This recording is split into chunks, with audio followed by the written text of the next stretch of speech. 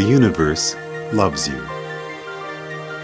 Your body's natural inclination is to want to heal, to want to thrive. There are forces outside of our reality which are trying to move us towards a better future. Are these New Age ideas? Sure. Today, let's talk about how the force of gravity and Everett's many worlds interpretation of quantum mechanics could be giving us clues to how the ideas we've just looked at make sense. We start with a point.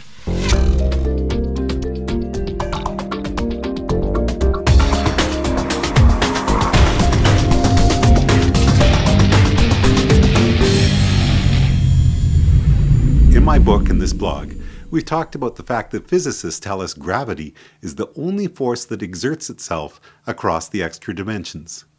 The only force. Seems like a pretty significant statement, doesn't it? In Einstein's description of the universe, gravity is pictured as a bending of our 4D space-time.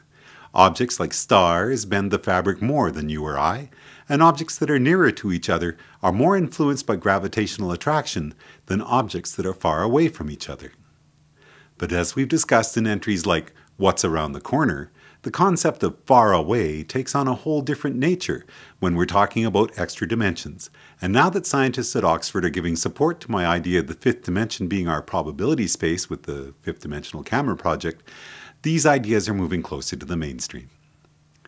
Now the image we're looking at here is familiar to fans of this project, as coming from the original 11-minute animation.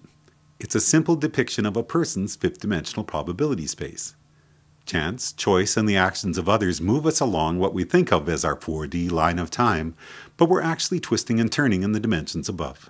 At the quantum level, random outcomes are happening continuously, one Planck frame after another, and most of those balance each other out to the point of being inconsequential at the macro level.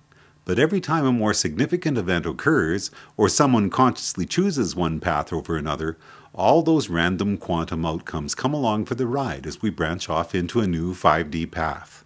In Entangled Neurons, we looked at a fascinating new theory which connects to this. For each of us, our memories are created by these fifth-dimensional branches and cusps. In entries like You Have a Shape and a Trajectory, we looked at how some outcomes are more likely than others for each of us based upon our current life path, or world line as some physicists prefer to say. But what happens when we incorporate gravity into this image?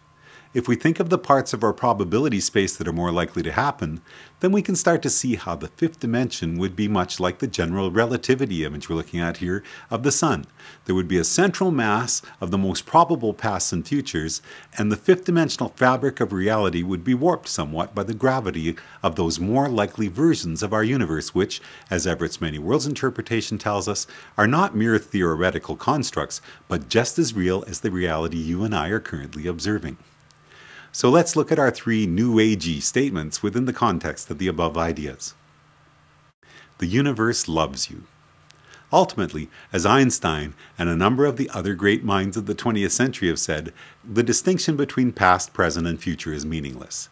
This means that our universe's basic physical laws and locked-in fine structure constant have already created a set of versions of the universe that are each part of its wave function of all possible outcomes.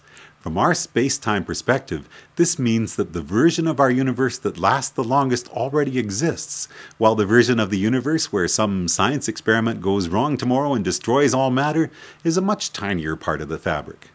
Which version exerts more gravity? Why, the one that has greater mass within the fifth dimension.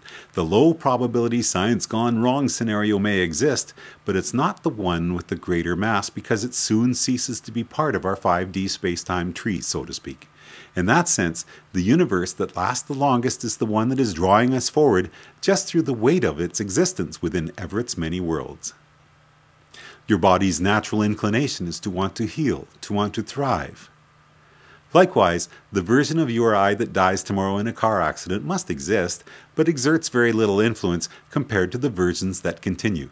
With this project, we've talked a lot about addiction and negative loops, and how so many self-help systems work because they rely only upon a person's willingness to embrace the better version of themselves that already exists.